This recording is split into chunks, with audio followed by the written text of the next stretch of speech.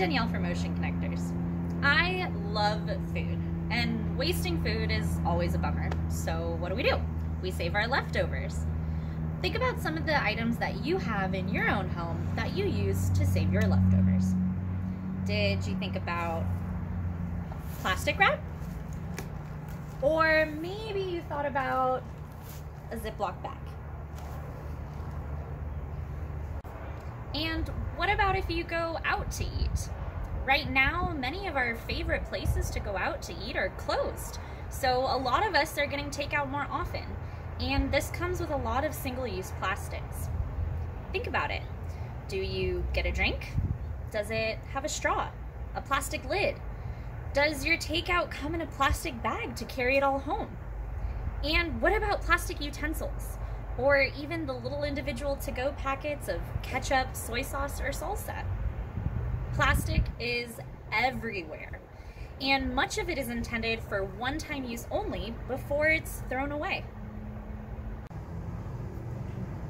Now, think about those plastic produce bags that we all get at the grocery store. We grab our produce, we take it home, put it away, and then most people throw these bags right out. And if we think about all of the items that we order, either online or pick up in the store, they usually come wrapped in some sort of plastic wrappers or packaging like this one. And the plastic doesn't stop there. When those packages come to us, a lot of times they have plastic inside them to help protect your items, like bubble wrap, which when we open our new product gets immediately thrown away. The problem is all this plastic is piling up in our landfills and in the environment, and the plastic doesn't always stay where it should be. Many items end up on the ground or in the oceans, either from blowing out of trash cans when getting picked up, that tricky birthday balloon that floated away, or even when people intentionally litter. Litter gets washed away into our rivers, lakes, streams, and into our oceans. Birds, sea turtles, and other animals see trash and associate it with food and end up eating it. And not only does it harm the wildlife, as these animals cannot digest the plastic, once that animal dies and decomposes, the plastic is then set free again into the environment to potentially cause more damage. One huge example is the Great Pacific Garbage Patch. Have you heard of it? It is a massive collection of trash that is floating in the North Pacific Ocean between Japan and the west coast of North America, and it is twice the size of Texas. The ocean currents pool this trash together in two main swirling vortexes of garbage. What's even scarier, scientists have found that around 70% of the trash that ends up in the ocean sinks to the bottom. So what we're seeing floating on the surface is only a mere fraction of all the trash that's there. And why don't we want trash in our oceans? Well, besides it being gross, and many of us who live near the coast want clean beaches to enjoy, many plastics simply just break down into tinier and tinier pieces, eventually becoming microplastics, which fish can eat, and these plastics then enter the food chain, and possibly could even end up on your plate. Plastic has been made to last, and last it does. Even sitting in a landfill, some plastic items can take hundreds of years to break down.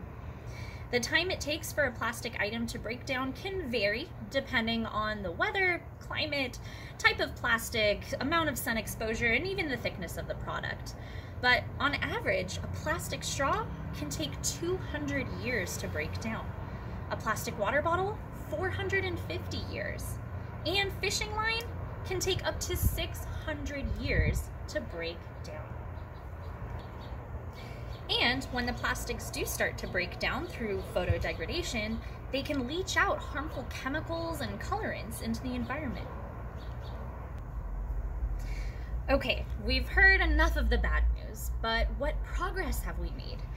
The good news is that some areas are taking steps to try to lessen plastic waste. Grocery stores have started charging for their plastic bags in the hopes to convince buyers to bring their own reusable ones.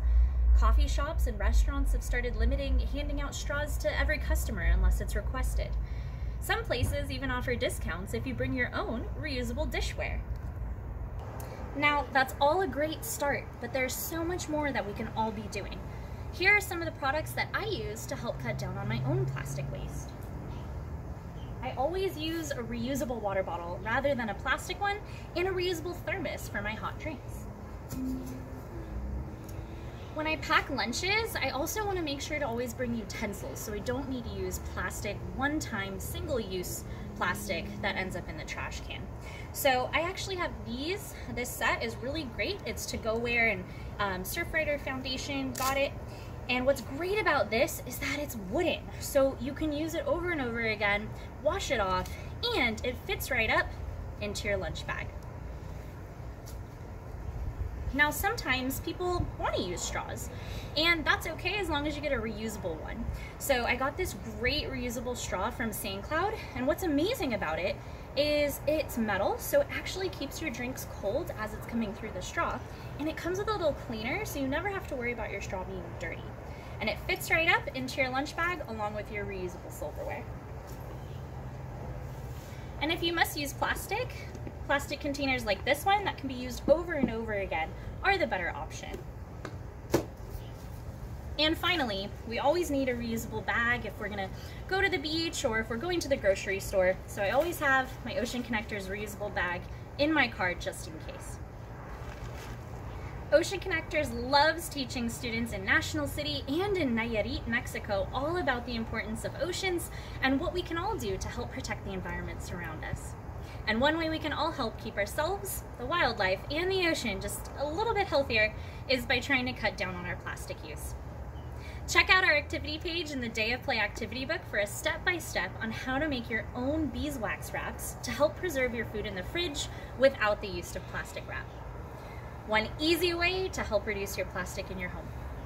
And always remember the 3 R's: reduce, reuse, and recycle.